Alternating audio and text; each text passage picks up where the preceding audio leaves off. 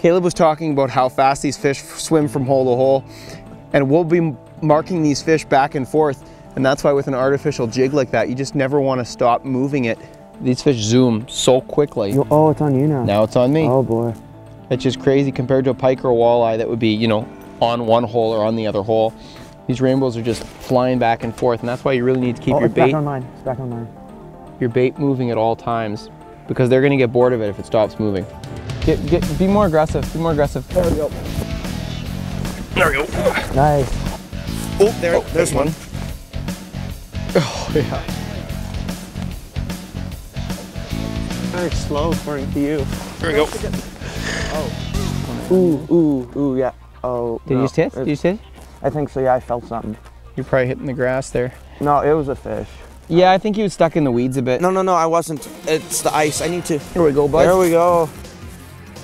Nice. Looks like a nice one. Yup. He had a chance at the white jig and he didn't want it, so he went for blondie. Actually, I couldn't get my line down. It was frozen to the ice. Okay, so I'll tell you when. As soon as it starts coming up the hole, I'm gonna hand you the rod. Okay, here, take the rod, take the rod, take the rod. Nice and gentle, nice and gentle. Oh my word. Okay. Oh my, whoa. That is a nice long one. Wow. And you see, he's got that hair jig right in the beak there. We're gonna call that blondie, and I'll show you why. Dirty blonde. I'm gonna tuck this fish right back in the water. Oh, so clean. Man, I got psyched when I saw that head come up from the hole. Big head, eh? Kind of a lean body, but yeah, giant head. We've got our tying station right in the boat here, so we're tying jigs as we go. You know, this is a fly tying vise, super cheap. 15 bucks, you can have a fly tying vise, and you can tie any hairs. You can see here's a bucktail. Grab your jig, let's show what your jig looks like. There's white bucktail.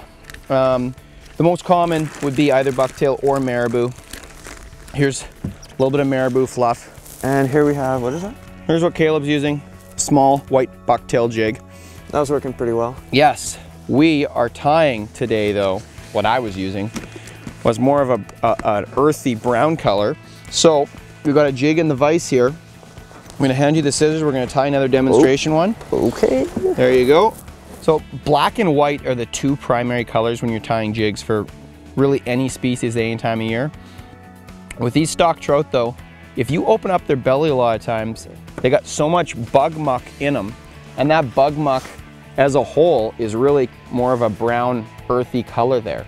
I'm gonna lay it on top of the jig like that, and then I'm just gonna sort of massage it around the jig, and that way it's not all gonna tie on the bottom of the jig, it's gonna tie all the way around that jig. And there we go. I'm wrapping it on with the thread. Scissors, my friend.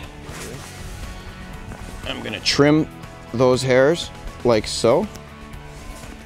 And that jig's done. I've got the hair tied on. I'm just gonna secure it.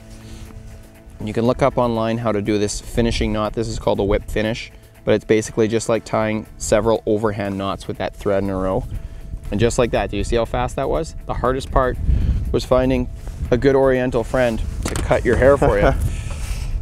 And right there we've got an earth tone jig that's ready to go down and catch us another big trout. You can see that matches the jig that I just pulled that fish on, like so. Wow.